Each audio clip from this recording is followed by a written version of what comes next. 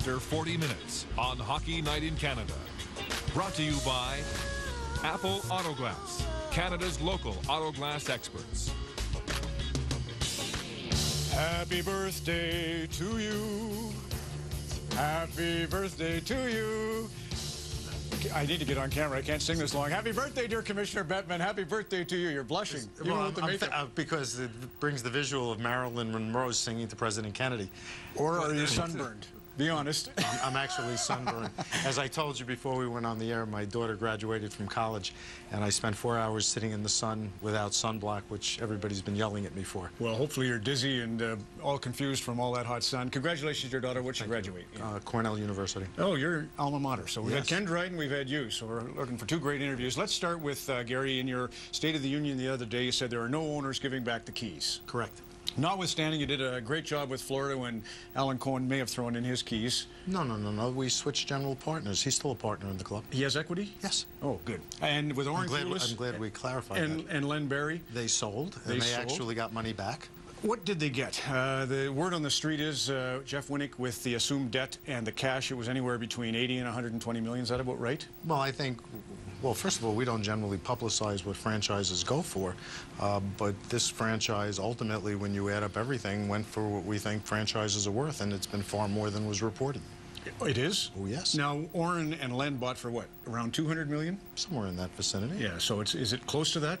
I guess just because, you know, you're partner of the players with all the escrow, they're worried about the franchise values and what they're getting and the money that they're spending. Franchise values has nothing to do with the escrow. Well, it does in a sense, because if you have a great franchise, you're right. Well, thank you. You're dead right on that. But if the business keeps building revenues and if you go into markets that are healthy and big... Ron, go ahead. We're coming through a recession. I agree. 5 years of record revenues.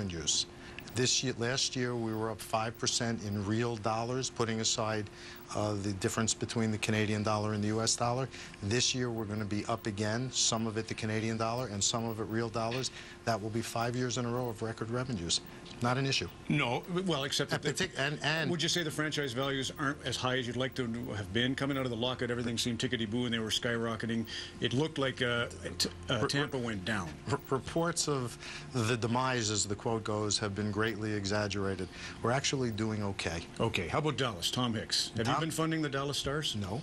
All right. What's he going to do? I hear Bill Gallagher of Calgary wants to buy them. How come he hasn't? Well, it's a process. You don't buy multi-hundred-million-dollar assets like you buy a lottery ticket. It requires due diligence. It requires doing a lot of homework. Ultimately, it requires negotiating a purchase and sale agreement. Tom Hicks has had some issues. Obviously, the Texas Rangers are being sold in baseball, and actually they're in bankruptcy.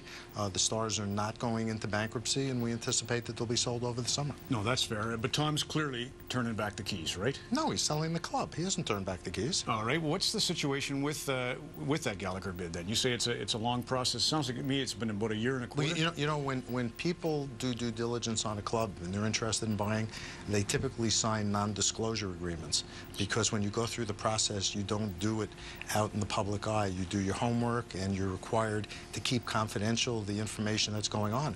Why would I interfere with that process? All right. St. Louis Blues. What's going on with them? The hedge partner is ready to sell, a 5-year exit plan? Well, you know, there are a lot of clubs that, for example, you didn't mention Carolina, but we'll do that. Yeah. No, I'll take care of that. Okay, good. Pete Carmanos had a partner. The partner didn't get a whole lot of attention.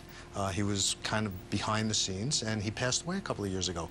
Pete is looking to replace his partner. When you recapitalize, either in the case of St. Louis with either a lender or a minority partner who doesn't control the franchise, or in Peter's case, when you look for a new partner, that's not turning back the keys. That's not a crisis. What that is doing a recapitalization. Businesses do that all the time. Just while you're on Peter Carmanos, the word I hear is he'd love $300 million, but Michael Ozanian of Forbes said he'd be lucky to get 85 because hockey just won't work in Carolina, or it's not hot enough. With all due respect to Forbes and Michael Ozanian, I think he's been off the mark. What I'm amazed now that we've run the gamut of this, we've had a great season. Hockey has been terrific. These playoffs are great. We're watching a wonderful game, and you just want to tick off franchise after franchise? No. What inside of you compels you to want to go in that direction? Because I don't believe our viewers are really that interested in the franchise The players. status. I'm doing it for the players. How's that? They're giving us the wonderful show. So they're your partners, and we're in the Sun Belt, and we're not going into Southern Ontario. If that's the case, you do a disservice to the players and the great performances that are out there. Because if the players are interested, the players can ask me. Well, they're we don't have. They're spending 13% in escrow, Gary. They're interested. That has nothing to do with franchise values. No, I agree with that, but the business they're interested in. And the business is growing. And the business has been growing. Okay, just so you want to, we'll end it on that with the different franchises. You didn't answer the St. Louis, so what's happening with the Blues? They're doing a recap. Okay, and Nashville too, same thing? They changed general partners. That's already been resolved. But they have that loan coming up in December. They have to... Everybody has loans coming up. That's the way business is done. The Boots Del Biagio share in that? In what? In the Nashville Predators, that $30 million. Will the trustee, you think, step in on that? The trustee has possession of that. Okay. Phoenix, any luck with the new owners there?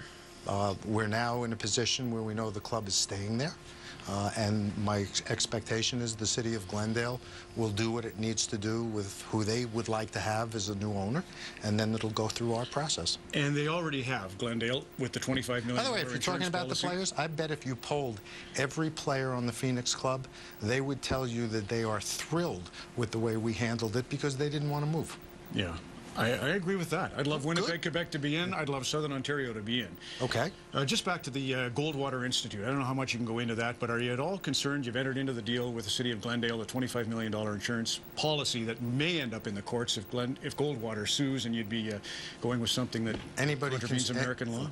Listen, I've been doing this long enough to know that anybody can sue for any reason. We believe that what we've done is absolutely appropriate and permissible. All right, that's good. Why not Southern Ontario? You mentioned Winnipeg and Quebec, Gary. Why keep keeping Toronto out? Well, first of all, if we have a franchise available by relocation, which is something we try to avoid, I'd like to try and fix a couple of things that we couldn't fix a number of years ago. And frankly, if a franchise becomes available, why not, if there, as there is in Winnipeg, a new building and prospective owners who'd like to own the club, why not go back to where we were? And if Quebec City has people that want to own a franchise and there's a new building, why not go back to where we were and take care of the issue? You obviously, and I hope our friends in Winnipeg and Quebec City aren't offended, you'd like to put them further down on the list. I'd like to write something that we wish didn't happen. I think the players might wonder why you don't go into Southern Ontario, because it could be so profitable. That's, again, just sort of a player's take on that. One other thing about Winnipeg. Who are you getting your information from as to what the players are thinking?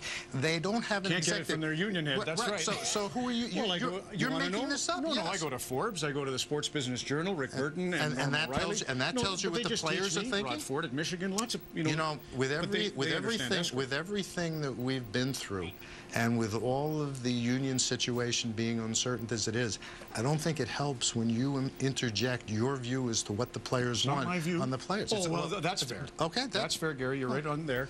Listen, on the Olympics, there's a report coming out in Sports Business Journal. I mentioned that may say they could profit as much as $100 million. How much do you think the NHL drove that profit in the Olympics? Yeah.